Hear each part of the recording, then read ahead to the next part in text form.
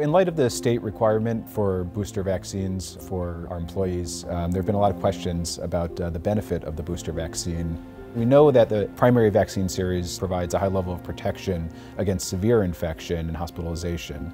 But what's become apparent is that the boosters do offer an added benefit in terms of preventing infection. There was a recently published study that looked at comparing the risk of infection between individuals who received 2 doses of the vaccine versus 3 doses, including a booster when they're eligible. And they did show that there was a decreased risk of infection among those individuals who received the 3 doses, which included a booster.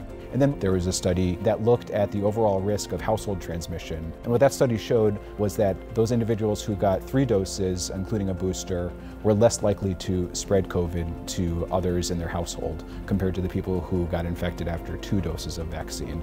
As we're seeing public health restrictions start to ease here in Connecticut, a lot of people are asking, what can I do to protect myself, to protect my family against COVID? And I think, a lot of it comes down to the preventive measures we've been using all along, and the booster vaccine really is part of that picture.